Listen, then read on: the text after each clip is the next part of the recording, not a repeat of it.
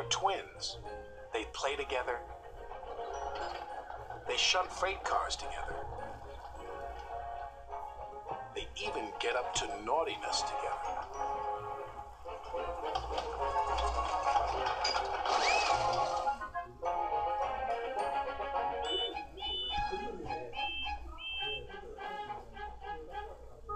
Wherever you find Bill, you will find Ben.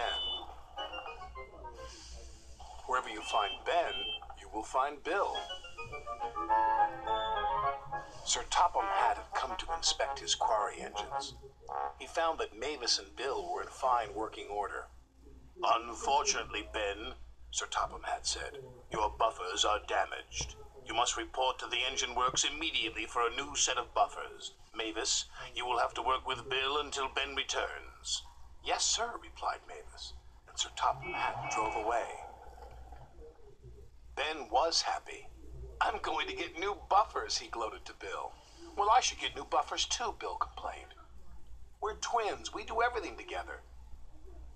"But you don't need new buffers," Ben teased. "You're only getting new buffers because you're so clumsy," snorted Bill enviously. "No, I'm not." "Yes, you are." "No, I'm not." "Yes, you are." "Will you two stop being crab pots?" Mavis scolded. "Now, come on, Bill. We've got work to do."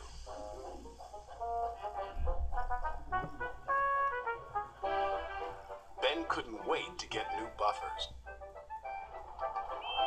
Later, Bill watched as Ben chuffed away to the engine works. He was green with envy. He wanted new buffers too. Bill returned to his job, but he wasn't thinking about work. All he could think about was Ben's new buffers. "Ooh," said Bill.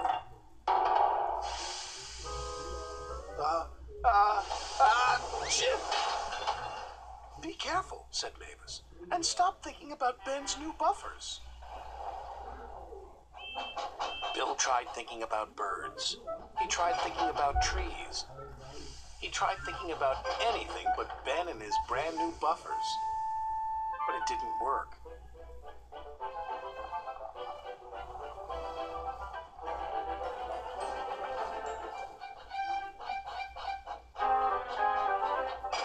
"I want new buffers too," he cried. "Just be happy you're in good working order," said Mavis. "It's not fair," Bill huffed, and he wheezed soot all over Mavis. "Bill!" gasped Mavis. "Oops, sorry," said Bill. Bill tried his best to get on with his work, but the troublesome trucks had spotted a chance for a tease. Poor Bill, he works, he suffers, while Ben, his twin, gets brand new buffers." "I might not have new buffers," he said, "but I still know how to biff troublesome trucks." "No!" Mavis cried. But it was too late. Ben puffed into the quarry with his shiny new buffers just in time to hear, "Bust my buffers!" cried Bill. "I think you have," said Ben. When Sir Topham Hatt arrived and saw Bill's broken buffers, he was not happy.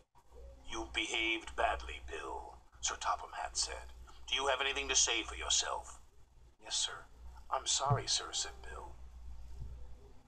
"Before you get new buffers," Sir Topham Hatt continued, "I want you to think about what it means to be a responsible, reliable engine." "Yes, sir," answered Bill meekly.